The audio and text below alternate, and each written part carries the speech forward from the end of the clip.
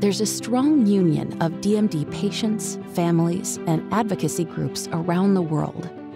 Together with physicians, scientists, and drug developers, we are proud to say we are within reach of finding new therapeutics and better care.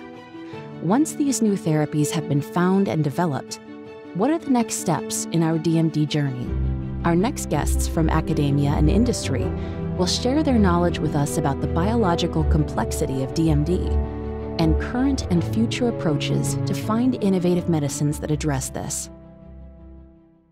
So welcome to this webinar on Duchenne Muscular Dystrophy. I'm Rich Saul, and I am head of the Boston office. I'm a senior advisor for WuXi AppTec. And today's panel discussion will focus in on therapeutic approaches to Duchenne's muscular dystrophy. DMD is a rare degenerative muscle disorder that results in muscle and heart failure. The genetic basis of the disease, which occurs in boys, arises from mutations in the gene responsible for the dystrophin protein production, for which there are more than several thousand mutations, giving rise to a defective dystrophin protein. There's no known cures for DMD, so treatments that are focused on improving muscle strength and functions with corticosteroids or treatments for DMD patients with specific DNA variants have allowed for shorter usable dystrophin.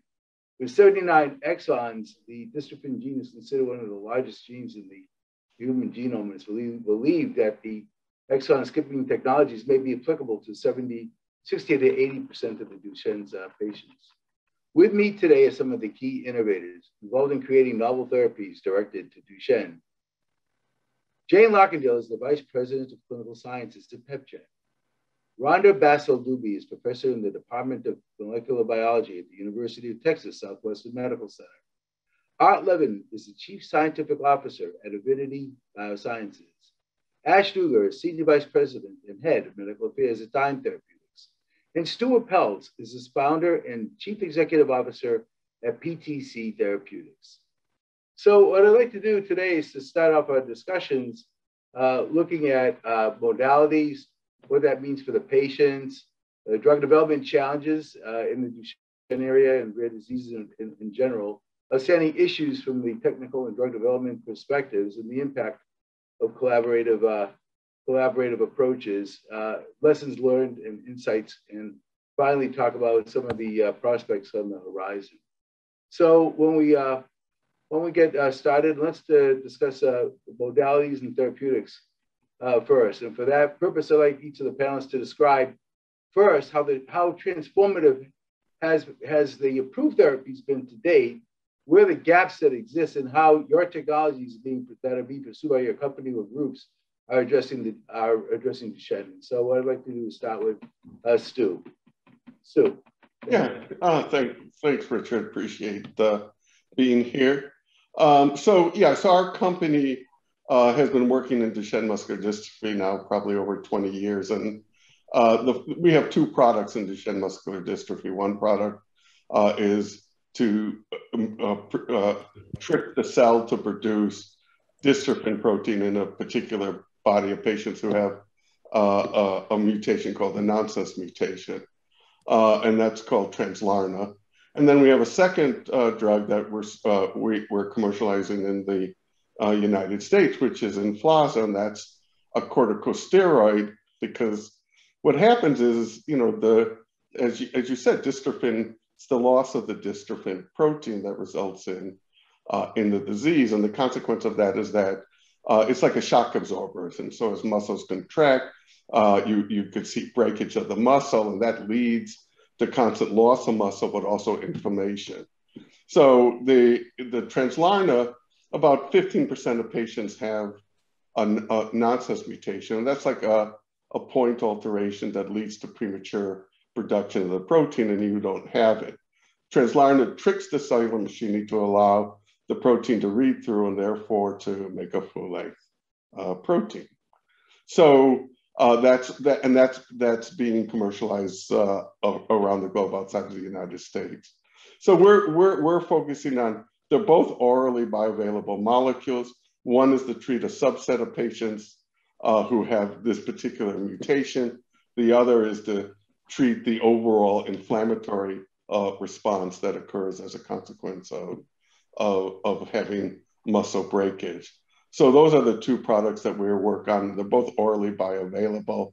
So you take it as a pill or powder, and you take it orally, and again, it's systemically given.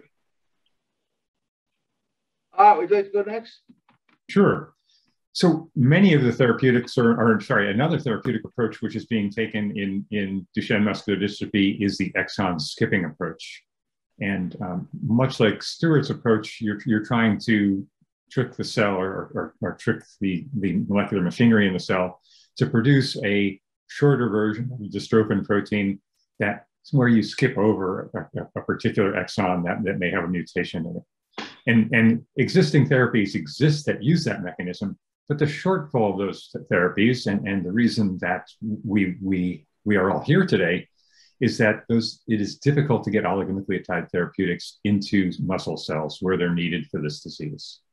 And what we've done at Avidity is we've taken an approach where we're using monoclonal antibodies to a cell surface protein that have been conjugated with an oligonucleotide specifically designed to skip specific exons for particular subsets of boys with Duchenne muscular dystrophy, and use that conjugate in order to facilitate the delivery of that oligonucleotide therapeutic into the cells. Now, this overcomes some of the barriers that have been developed, we've evolved with over the eons, and that is cells have evolved over eons not to take up foreign oligonucleotides. So you needed to come up with a molecular mechanism that allowed the cell to take up the oligo, and we're using monoclonal antibodies for that. Without that kind of approach, if you're not going to use a conjugate approach, it turns out that some of the oligonucleotides that are being used in therapeutic applications today have relatively poor pharmacokinetics. So if you can improve the pharmacokinetics, increase the amount, and then use receptor-mediated uptake to deliver the oligonucleotide to the cells where it's needed, you can actually create huge leaps in the potency of drugs that are pretty much on the market today, but have the ability to be even more potent if we can figure out a way to deliver them. So it's really taking an approach that addresses some of the delivery issues and really addresses eons worth of evolution where we've evolved, cells have evolved to prevent oligonucleotide, in general, foreign oligonucleotides entering in cells. Thanks very much. Jane, could you tell us what's going on at PepGen in your approach? Absolutely, and thank you for inviting me to join this panel. So our approach at PepGen is somewhat similar to what Art has just been talking about, because we also are looking at exon skipping therapies and oligonucleotides to attempt to address some of the people with Duchenne and specific mutations. The difference between our approach and what they're doing at Avidity and Dyne is instead of using an antibody or a fragment of an antibody to solve that issue of delivering oligonucleotides, we're using a peptide, so a small piece of protein that helps the oligonucleotide get across the cell membranes into the tissues of interest. We have a great deal of data showing we can get into muscle tissue, cardiac tissue, smooth muscle tissue, skeletal muscle tissue, and indeed a number of other tissues as well with what we've been developing. Our platform is really based on a huge amount of work that was done at the University of Oxford and the University of Cambridge over long periods of time, where they identified these peptides quite a long time ago, before the first exon skipping drugs were approved. But they did a great job of getting things in, but unfortunately they were toxic, and this is not a great thing if you're a patient.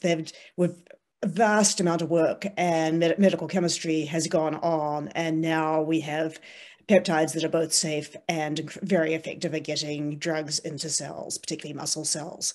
And that's what we're working on. I think Art has said everything that needs to be said about the issue of delivery of oligonucleotides. These are incredibly potent therapies, but if you can't get them to where they work, they will not be as incredibly effective as we'd like them to be. And I think on this panel, we have several different approaches to how to solve that problem of delivery. Ash, how's your approach to Dyne differentiated from others? Yeah, thank you again for inviting me to this great panel. I'm really excited about being here. So, I'll just emphasize one thing that both Art and Jane talked about first, that current exon skipping therapies, they're limited. And one of the limitations that is clear is their ability to get into certainly skeletal muscle in enough levels to create robust exon skipping and dystrophin production. But even penetration into cardiac tissue and diaphragm has been really limited with current therapies, although they definitely provide benefit to patients. But I think we all agree that delivery of exon skipping therapies to muscle is an absolutely key issue that we all are trying to solve in different ways. So, at Dyne, we have something called a FORCE platform. It essentially consists of 3 parts. One is a proprietary Fab antibody. So we use an antigen binding fragment or a piece of the monoclonal antibody that has a high affinity for something called a TFR1 receptor. It's a transferrin receptor that's highly expressed across muscle cells, skeletal, cardiac, and smooth muscle.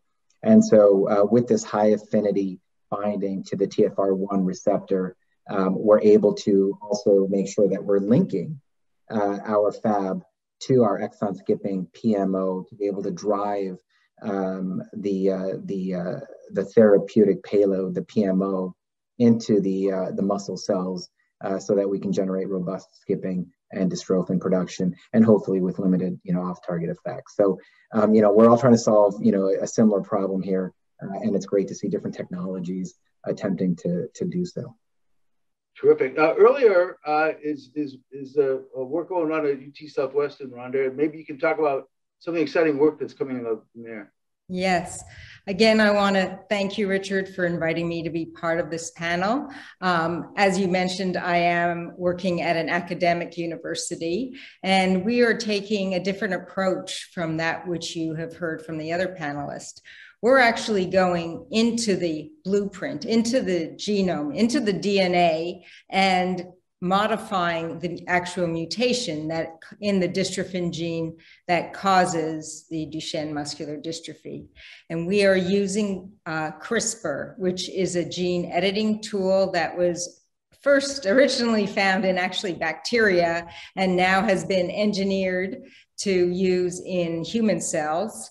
And so we are using that technology to correct the mutation and restore dystrophin expression as well as dystrophin function. So that's the approach we are taking. Now for each of your technologies, I would imagine there's a number of outstanding issues, technical issues that still have to be overcome. Maybe start with Art. Maybe you can talk about some of those issues, and then I'll let the floor be open.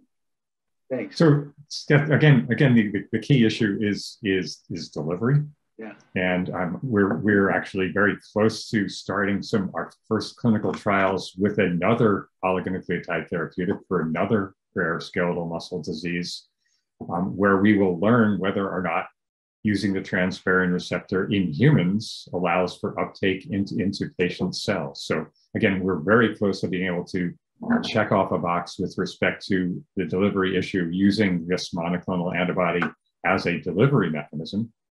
And then from there, we will immediately shift gears and begin our work in looking at exon 44 amenable skipping in DMD. So again, the delivery issue remains the issue of key critical importance. And hopefully in the very near future, as we're just about to kick off clinical trials with another transferrin-mediated uptake in a muscle disorder, myotonic dystrophy type 1, we will at least have a basis at this point in time for where we can leap off as we begin our programs in DMD. So talking about challenges, I echo what Art said. The delivery, even with the CRISPR components, we face the same challenge in terms of delivery. We have chosen right now to use AAV, adeno-associated virus, to deliver the CRISPR components. And we're also playing around with some lipid nanoparticles, but you can imagine the task of getting these particles in all the muscle. So right now, viruses seem the best way for us to go, but it is a challenge. I agree. And like many of us at different companies and institutions, we're doing as much as we can to learn about our technologies.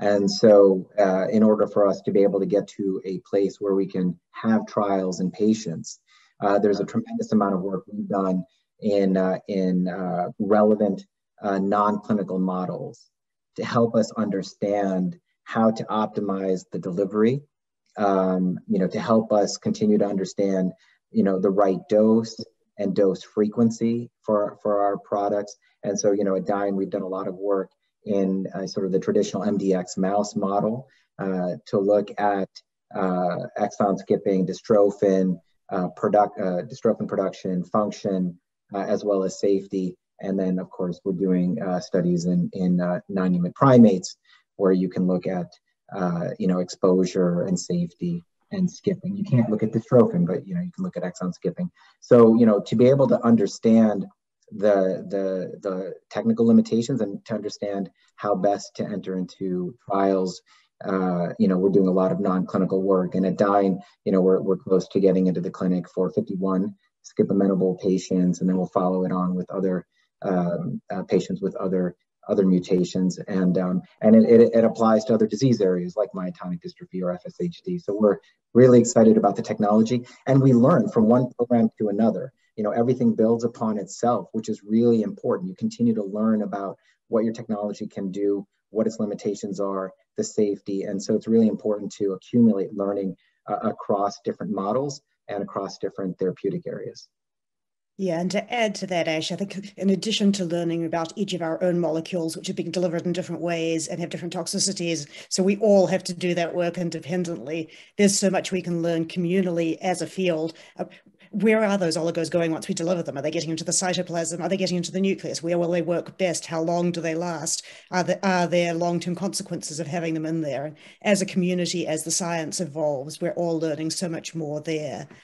But then even when we get into the clinic, there are going to be more challenges of just the variable population and the changes in natural history and the differences in natural history between one group of patients and another, and people with one mutation and another. So there are so many challenges in developing therapies for Duchenne. We've come so far in the last 20 years, but I think we're making some real strides to understanding these diseases, understanding these modalities, and really being able to drive forward effective therapies for patients. You bring up an interesting point, Jay, with respect to data sharing, for example, especially in a way that becomes taking the confidential information, making it non-confidential in a way such that the community can learn. Could people comment on aspects of that? Yeah, we've done a lot.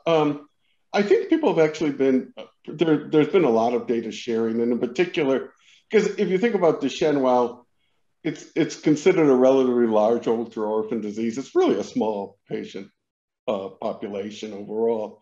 And the most valuable kind of data you can have is the placebo clinical trial data from companies, because they're extremely well done trials. They're, the data is clean and it's good. And what the groups have been doing is we've been able to actually bring together, like we've done 2 phase 3 trials. Lilly has done a trial. BioMarin has done trial. And we've actually aggregated a lot of that placebo-controlled trial, which is incredibly valuable data that then allows you to mine information to try and define what is the best clinical endpoints that were on the trial. But it's not only like Jane was saying, it's not only what in a sense, when you say what are the best clinical endpoints, which ones are the least variable, right? And what is the variability that will ultimately allow you to power the clinical trial as a consequence of that. But it's even more than that. It's also like, I think most neurodegenerative diseases are sort of Goldilocks. When the patients they're almost like, when they're early in the stage, they're very good and you don't see big changes. And when they're late in the disease, they go rapidly and most modalities won't have a real effect, because like, let's say if you're looking at loss of ambulation or you're looking at changes, they're going to rapidly go. You need sort of like in the middle where there's some decline that's measurable, but it's not so rapid that that the modality won't do anything about that, affect the ultimate outcome. And that takes a very much amount of work to try and figure out what's the best patient population on top of what's the best outcome measures to be able to demonstrate that. And you needed all of that data to be able to do some of that. And so there's been a lot of mining as a consequence of that. And I think there's a lot of ways where we can use, where it has been used, and we've used it ourselves as a consequence, to be able to pick out what are the best patients, what's the best outcome measures in order to have the greatest chance of success, that if you have a drug that works, that you'll be able to see it, right? That's the hardest part in some of these diseases, because in the time frame that you're doing the experiment in. And the points you're raising, Stuart, also suggests that this is a place where biomarkers can become important, and having the right biomarkers. And this is really a place where we're going to share with academia, because many of these biomarkers are going to be assessed in academic environment. It's a place where we may be able to actually, for the first time, modulate some of those biomarkers as we develop them. And yes, this is a bit of a forward-looking statement. We do need to develop biomarkers. We need them, and we need them validated. But I think ultimately, as much as we can move away from these highly variable endpoints that we're dependent upon today, and have much more quantitative measurements of the molecular changes and how they relate to physiology and to the phenotype, I think that's when we're going to make even greater strides in the design and interpretation of clinical trials. I guess I am a little bit Pollyanna-ish here. I admit that I'm being incredibly optimistic and forward-looking, but I think this is where we should strive to be in the very near future with many of these diseases. It is good. If Ash is Pollyanna-ish, I am probably even more so. But one of the things we've really seen in the Duchenne community, which I think is amazing, and Stu alluded to this, is the generosity of people who've done trials, sharing that data, either through the Duchenne Regulatory Science Consortium that I used to run, or through the Collaborative Trajectory Analysis Program, bringing that data together, sharing that data, sharing analyses, working in collaboration with the regulators in the case of DRISC, of really being able to drive ahead analyses that support biomarkers and support endpoints and help us understand that variability in the population. I think the ability of this community to both share data, work together, and drive some of these analyses forward. We're not there yet. You're absolutely right, Art. We don't have all the biomarkers we need, and there are a lot of half-developed or semi-developed biomarkers that have huge promise. But if we can continue to share data and work together, we can move all of this forwards a whole lot more quickly. Now, I'm sure that makes me sound even more Pollyanna-ish. I've been sitting in the seat of trying to drive these collaborations for years, but I think it's really important to moving all of our therapies forward and getting them to patients as quickly as possible. I would just add, seeing the amazing work that, Jane did at CPATH has moved the field forward. I mean, it's been tremendous what many of these collaborations and consortiums have done. And I would just add, so not only does it help companies develop trials that are smarter, that will truly extract the treatment effect of the modalities we're testing, but similarly, many of these collaborations and databases help us contextualize the data that we actually generate from our trials. So whether it's from the Synergy database, or if it's imaging DMD, which has tremendous muscle MRI data across the population. So these collaborations are so important to be able to also understand: are you able to change the nature of the disease, the trajectory of the disease? And there's a tremendous amount that exists to help us understand whether it's North Star UK, Synergy, Imaging DMD, CTAP. So there's the field has moved incredibly over the last several years, thanks to these efforts like Jane is alluding to and that she's led in the past. Can I add something, Rich?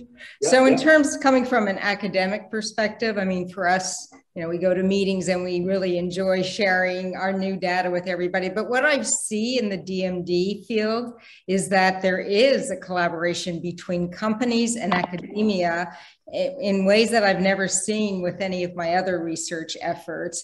And added on top of that are the parents and the advocacy groups who really play a big role in getting the industry and academia together at a lot of the meetings that they organize. So I think that in terms of collaboration, I think I haven't seen anything like that before. So the DMD world is really unique. in that aspect. Yeah, so we'll come back to about patient advocacy groups in just a moment. But I just want to finish up our conversation around drug development challenges. And do we have regulatory approval? Do we have regulatory buy-in to all the biomarkers and all the markers that you're generating as your endpoints?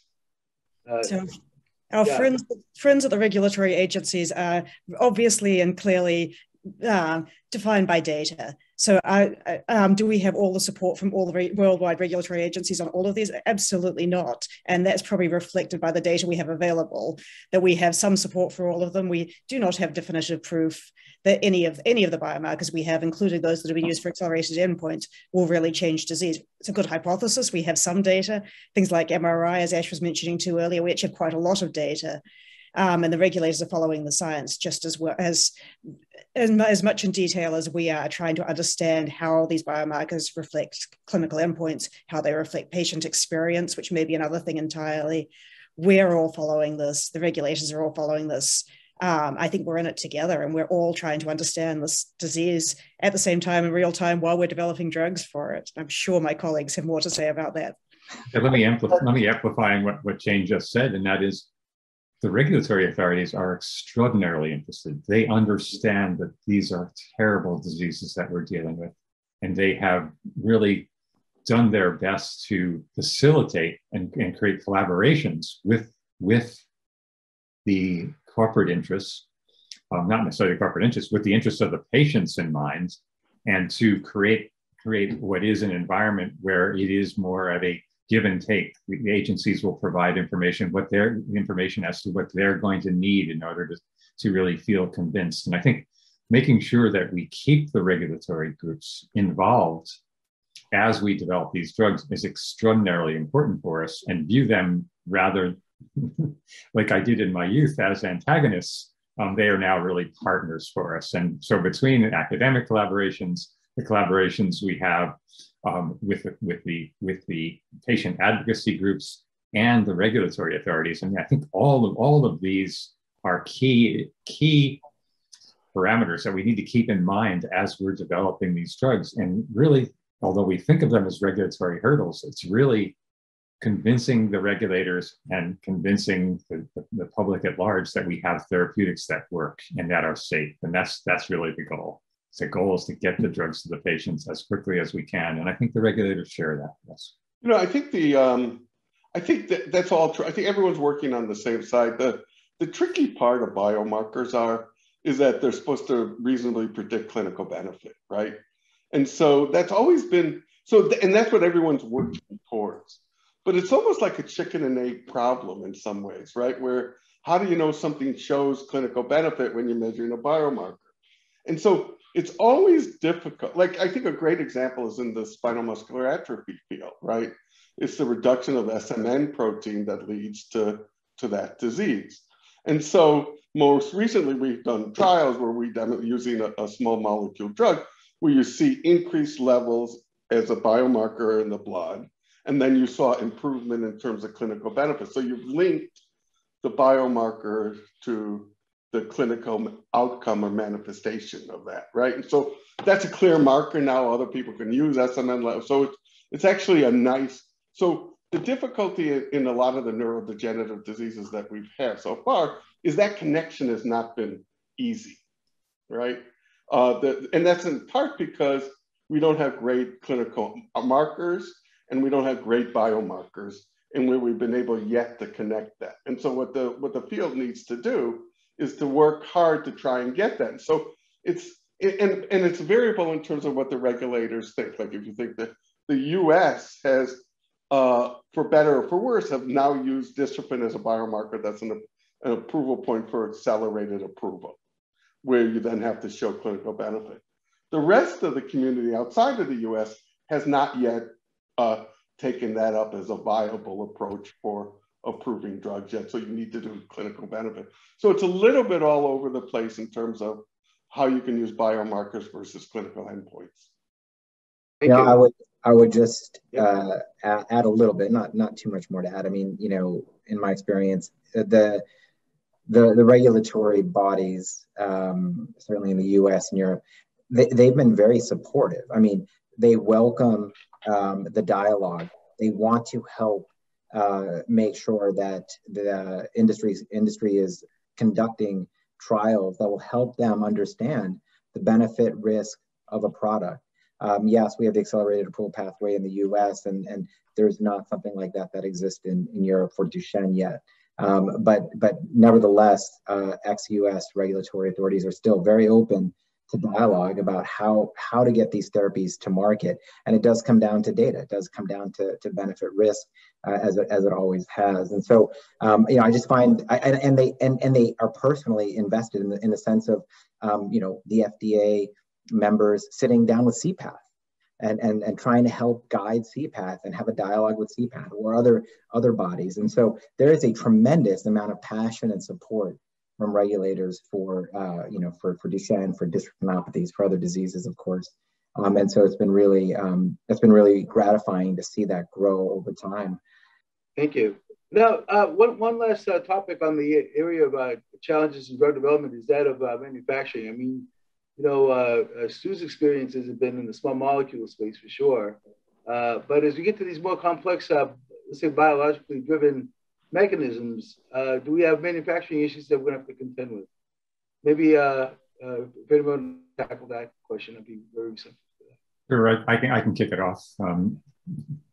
One of the advantages that we have with the current technologies that we're using is that we're building on multiple decades of experience synthesizing monoclonal antibodies, and we're taking advantage of now decades of experience making oligonucleotides like the PMOs or some of the sRNAs that we're using from others. So we're taking two relatively well-known technologies and the known safety profiles of those technologies and building upon that. So again, the manufacturing issues, while they are not small, at least for the technology that we're proposing, these are technologies that have been well established and well utilized in the pharmaceutical industry up till now. So again, we've tried to minimize the technologic risk and the manufacturing risk by using well-trodden pathways of oligonucleotide therapeutics and full-length monoclonal antibodies.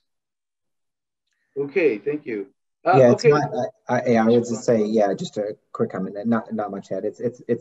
It's not a trivial matter to produce, you know, in our case, a Fab drug conjugate.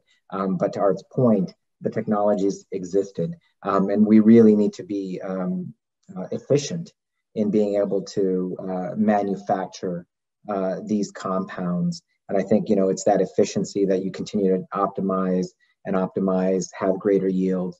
But it is, you know, there is technology that's existed for us to be able to lean on to have that confidence that we can manufacture safe drugs with, you know, with enough efficiency. And so we're, you know, there's a lot that we can lean on from previous learnings, which is important.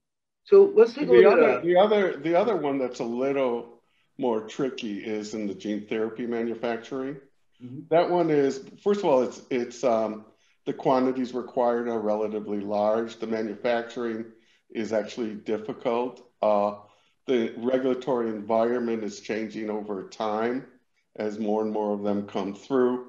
And so that right now, that's somewhat because it's a nascent field in terms of real treatments, that the manufacturing of that is both being sort of defined more. But that is something that, well, there's no one represented here on the gene therapy, is something that everyone is looking at, and the difficulties of we do gene therapy at our company, and so we have a manufacturing facility. So I'm really quite aware of just the difficulties of manufacturing large quantities of that material. But that will improve over time as well.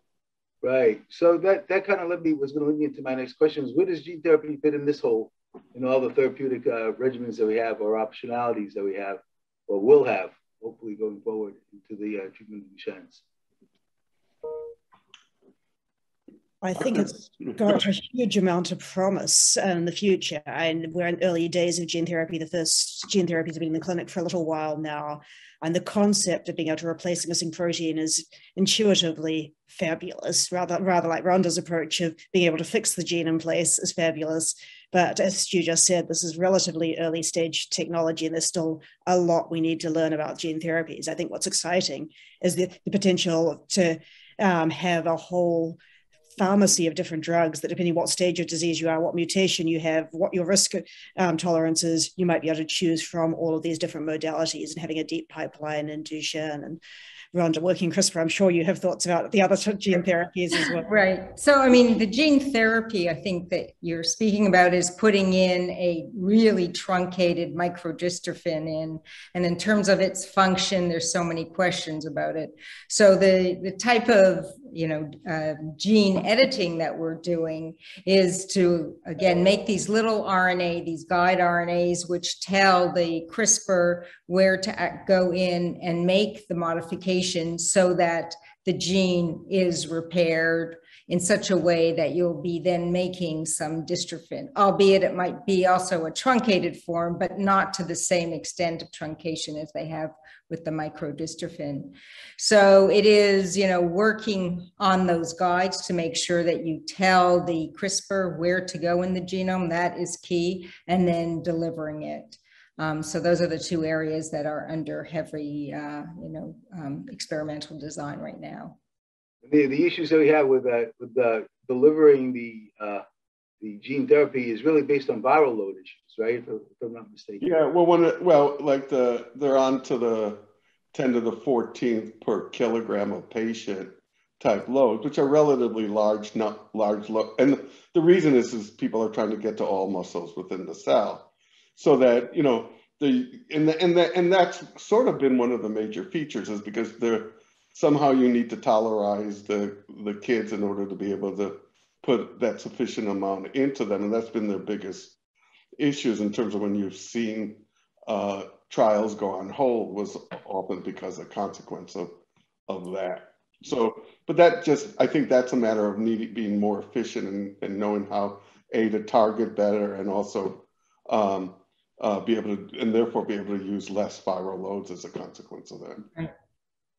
There's going to be room for lots of different modalities. Yes. And all of these modalities should be complementary, and that you may at one stage of a patient's journey want to use gene therapy, other places you want to use pharmacologic interventions, other places you want to small molecule pharmacologic interventions. So I think we tend to think in terms of competition, but in reality, these are choices that the patients will have in the future, and that these choices may actually ultimately lead to better overall improvement as we can manage this disease over its natural history. And that's really one of the key.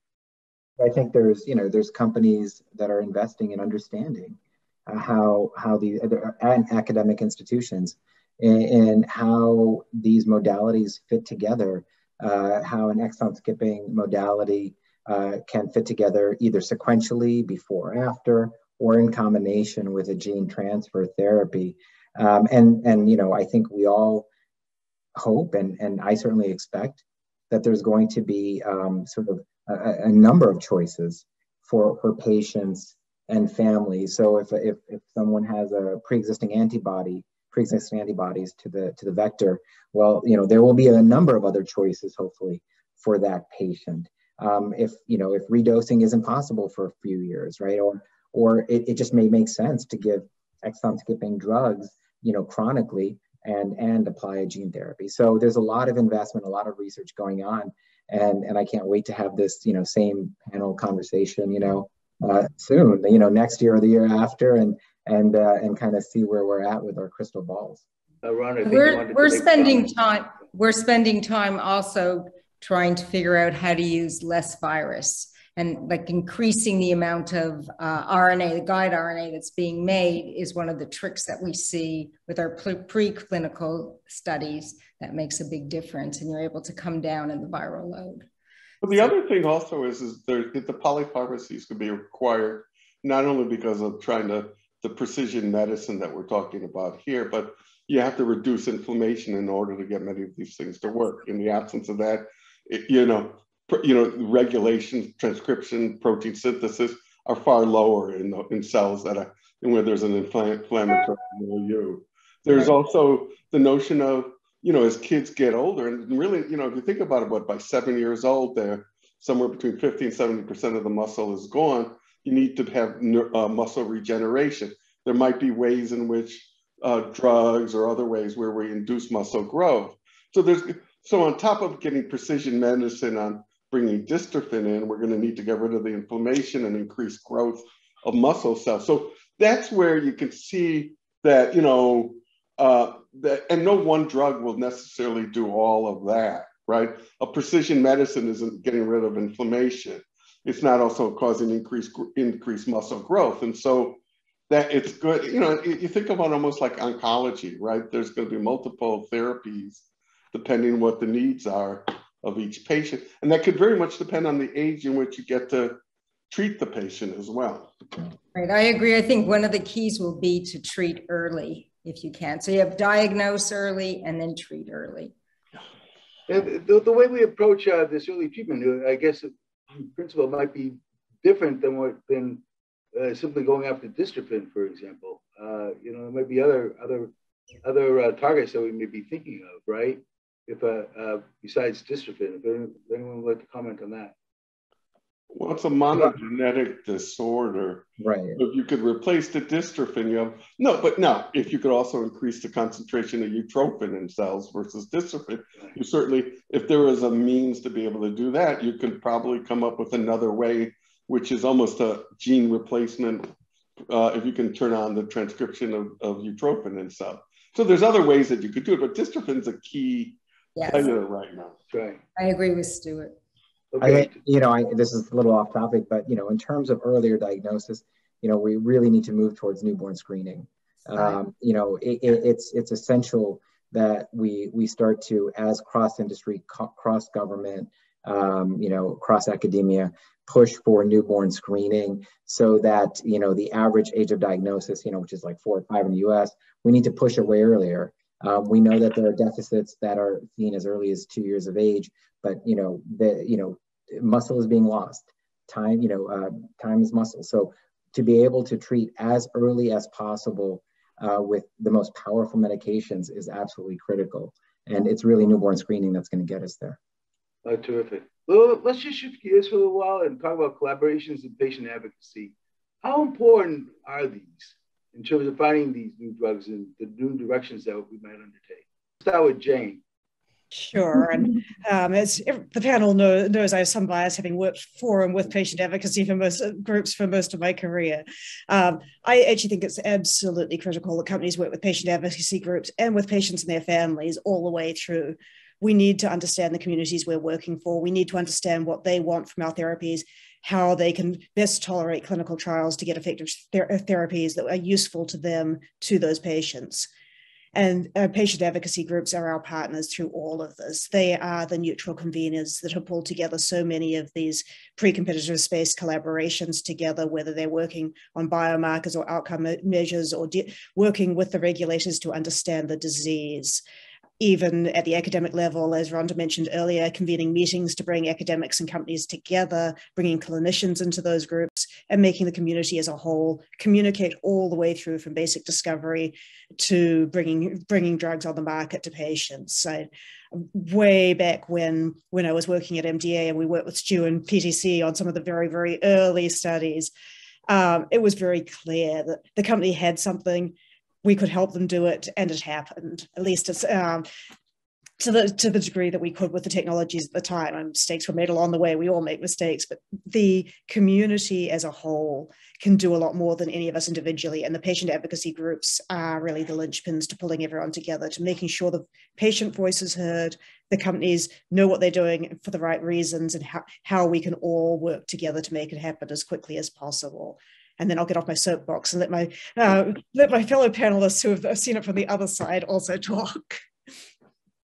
Well, I'd say, as Jane said, we started in probably 2003 or 4, and we had a drug for a nonsense mutation that could be used and we had calculated at the time probably 2,500 diseases where about 15% of patients have their disease due to a nonsense mutation.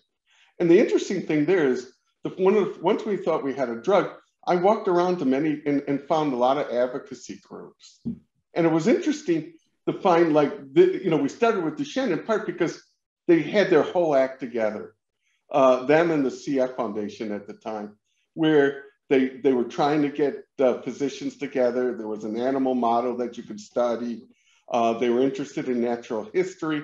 They were incredibly passionate about it. You can meet parents. And so in a way, we started with the groups since 2004 or 5. So we actually grew up with them, right? And we grew, and we learned from them. They learned from us of what it's like to bring a drug, an idea into the clinic, into getting to patients. So I thought it was a tremendous, and I really learned then. And it was great for the company too, because it transitioned the company to realizing the passion is the patient, not just the science, right? So when you're a little company at first, it's all about the science.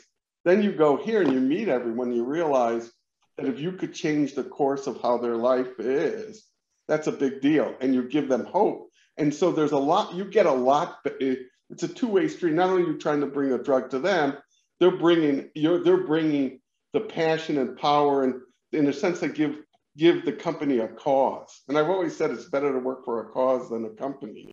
And so everyone was, it was really powerful as a consequence. So we now work with hundreds of patient advocacy groups across, and it's always valuable to us. Yeah,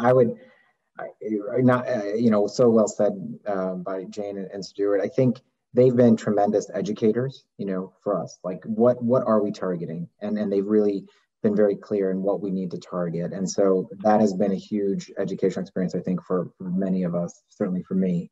I also have seen, right, the advocacy organizations such as, PPMD or CureDuchenne investing in technologies coming out of academia, or investing in private companies, and really putting time and money and resources and effort and advice behind a number of technologies to be able to advance them, and may the best technologies get out there and get drugs on the market. And it's been absolutely tremendous. And then, for us internally, we've had patient advisory boards, reached out to so many different patient leaders to gain advice in our development program. And it's just, we're so grateful for that voice that they provide, that time and effort and thought they provide to be able to make sure that we are, going down the right track and incorporating what they think is needed in the clinical development program. So this has been a great set of discussions. We got down to the last couple of minutes. So I think I'd like to wrap up by asking the panelists, what do you say to the world who are working either in Duchenne or outside Duchenne about the prospects of success? What's around the corner for this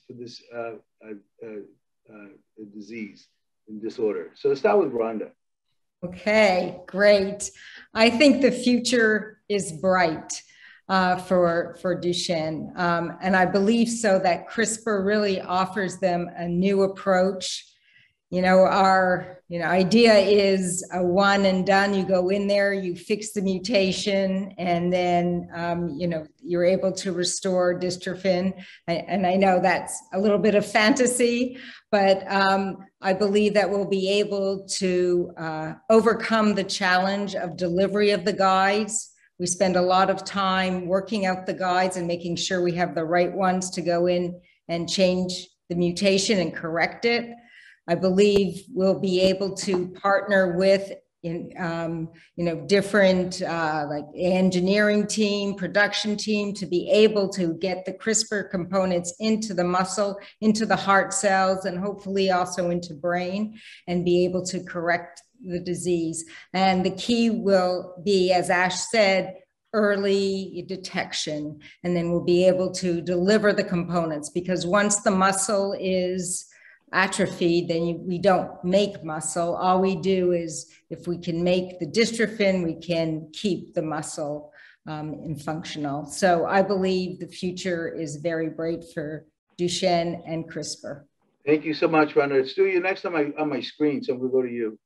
I see through the lens of when we began for where we are now. We were like the first, and now I see a plethora of potential treatments in many different disorders. So, and I'm a shots on guy, shots on goal sort of guy.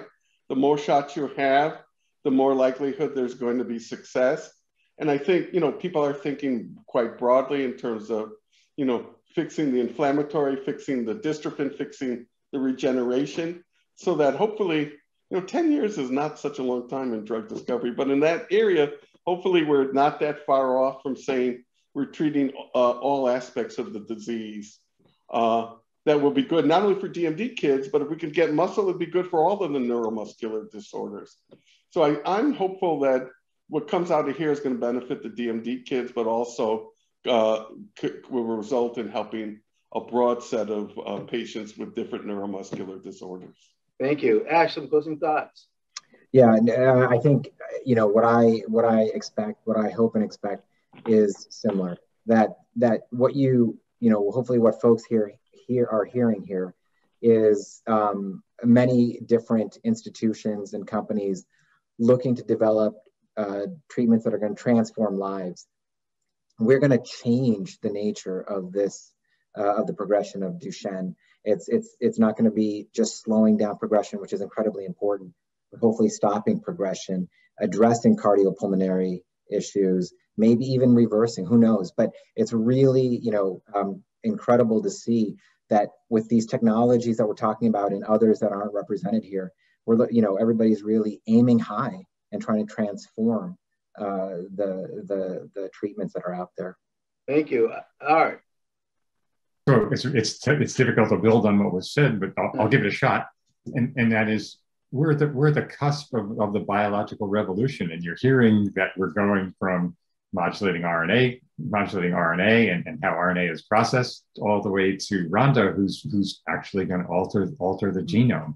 And I think we're really in the process of learning how to use all these tools in the best possible way, which is a brighter future for these boys. But I think the goal here is that we need to get therapies to these boys now, because unfortunately 10 years in the life of a boy with DMD is a long time. It's the difference between ambulation and non-ambulation.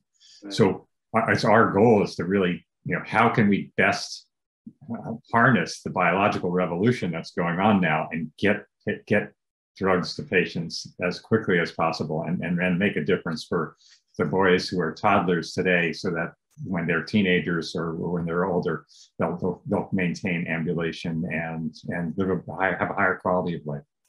Thank you. I eloquently you said. And Jane, final closing.